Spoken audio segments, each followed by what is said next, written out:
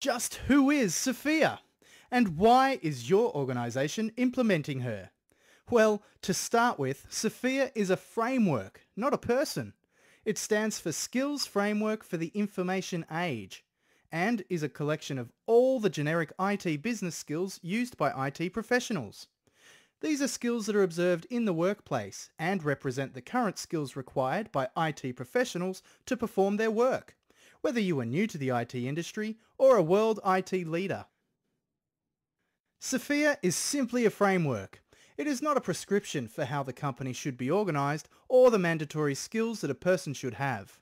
Rather, it's a diagnosis tool used to identify the skills required by an organisation and the skills that are provided by staff. SFIA comes from the UK, but don't hold that against her. It is truly an international framework and is recognised across many countries as a best practice framework for assessing IT skills. Usage is quickly growing in Australia, with many organisations relying on SFIA's skills to hire, retain and develop their staff. Our friend SFIA's main role is to help organisations by defining IT business skills at a high level. It is not a comprehensive list of all the things that a skilled individual might be able to do. As I'm sure you're well aware, the IT industry is complex, so SFIA doesn't aim to capture all the details, but creates a high-level picture to help managers make decisions about finding, using and developing required IT business skills. SFIA skills describe the IT business skills required to perform a task at a given level of responsibility. They do not describe the technologies, products or processes. The generic levels of responsibility provide a background against which specific professional skills can be measured. SFIA is pretty smart. A combination of professional skills, behavioural skills, knowledge, experience and qualifications are considered as part of the framework. Professional skills are the skills required to perform tasks such as process design and business analysis. Behavioural skills are defined by the values and culture of an organisation and are essential for good performance. They focus on how the job is done and its effect on other members of the organisation. Knowledge is the technical basis of a skill, and it includes technology, products, processes, methods and aspects of governance. In order to assess capability, we need to have some way of validating. SFIA uses both experience and qualifications. Qualifications certify that you have acquired the required knowledge, and experience provides the practical demonstration of capability. SFIA has 6 skill families. They include strategy and architecture, business change, solution development and implementation, service management, procurement and management support, and client interface. Within these 6 families, there are 96 individual skills divided further across 7 levels of responsibility. Each skill typically has 3 to 4 levels of responsibility. That's one big family tree. At responsibility levels 1, 2 and 3, people perform tasks under increased supervision, with well-defined processes and outcomes. Levels 4 and 5 are characterised by providing advice and enabling others to perform the work. At SFIA responsibility levels 6 and 7, the most senior levels, a person typically sets strategies, inspires and mobilises others. So, we've discovered that SFIA has a big family. There are many skills and many levels of responsibility.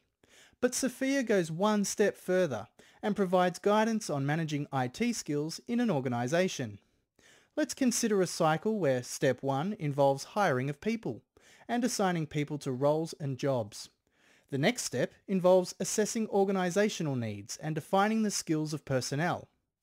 We then move on to analysing performance, identifying gaps and looking for opportunities to improve. The final 2 steps look at developing skills whilst keeping the objectives of the organisation in mind, as well as the development needs of the individual.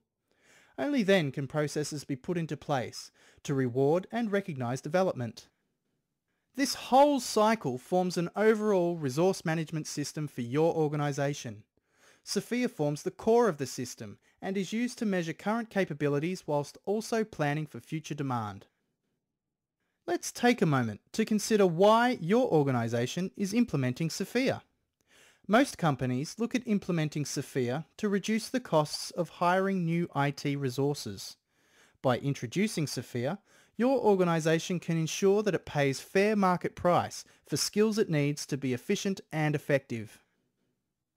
Here's our first scenario. It's time to hire new people. SFIA helps out by setting appropriate criteria to make sure the right candidates are attracted and selected.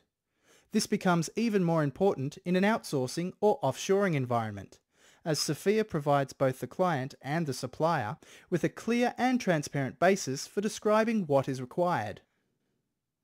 Here's another common scenario.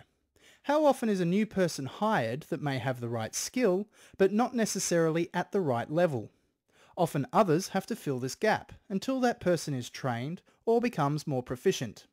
There's a hidden cost to this, but it's also an operational risk, a risk that can be managed if SFIA is used from the outset to identify skills and skill levels. It's also important to your organisation that they manage and retain their existing talent. The organisation can identify the available skills for each person and deploy them to meaningful tasks. A registry of skills enables the organisation to look internally for the right people, rather than sourcing externally. You may have skills the organisation doesn't know you have. Lower project risk is achieved by ensuring that personnel with the right skills are appointed to project roles, ensuring that tasks will be completed efficiently and professionally. Let's also consider the task of assessing staff performance. SFIA helps by both considering IT business objectives and then using SFIA skills, an individual has to assess their development objectives. Staff performance then becomes more objective and focuses on skill strengths and development needs. In essence, SFIA helps organisations create effective organisation structures. It helps to consider what is needed to meet the objectives of the business and then provide the right skilled personnel to fulfill these better defined roles.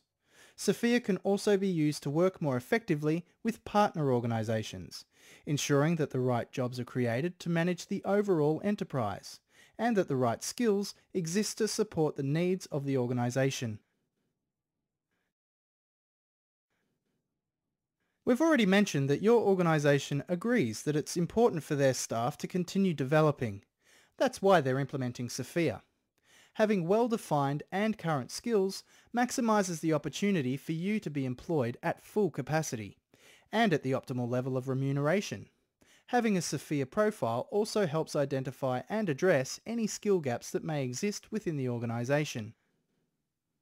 The field of IT changes rapidly, with new technologies appearing almost daily. So it's very important for IT professionals, such as yourself, to stay on top of your profession and be able to determine what training and development you need to maintain full potential. SFIA can help by providing an objective analysis of capabilities and defining a career development plan.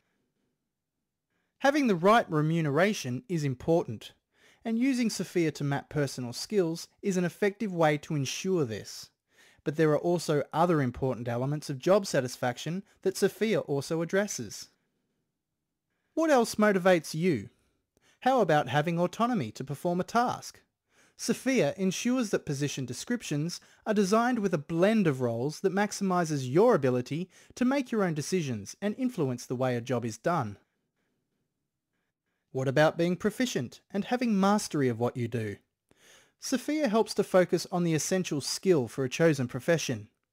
In this way, you can attain a high degree of proficiency in what you do and maintain that high level of mastery with ongoing training and development. Lastly, does having a well-defined purpose motivate you? SFIA ensures that each position in the organisation is designed to make a positive contribution. Every position is important, and by using SFIA roles and structures, it is possible to maximise the contribution of each position. Are you feeling motivated now?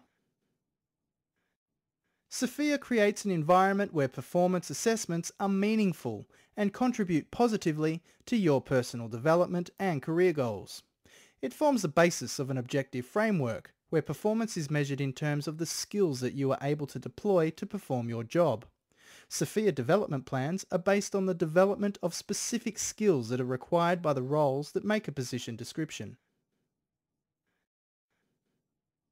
SFIA is being implemented in your organisation as a way to ensure that they retain, grow and develop their best IT talent. Having the right numbers of staff with the appropriate skills in the right roles can only ensure better levels of success in meeting business objectives. The implementation of SFIA is a participative effort, with everybody in the organisation having a role to play. We hope that you now have a taste of the benefits SFIA can offer both you and your organisation.